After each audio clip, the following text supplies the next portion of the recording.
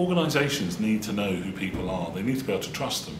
Building a trust framework, which is what we've done, assures every participant within that framework that the people are who they say they are, that the information they're receiving is from the right person, that the identity has been assured, and that they can move information freely between all of the participants within that environment in a secure way.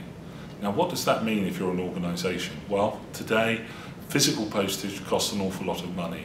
Email is not a secure transaction. It's confusing to many people. If you can use a digital letterbox, such as the Mydex personal data store, the individual receives the information and it gets delivered straight to their personal data store where they can use it, they can share it, they can analyse it.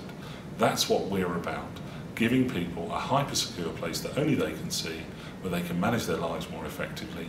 Applications can run against the data to help them get things done. It's simple convenience, it's utility, but it's hyper-secure.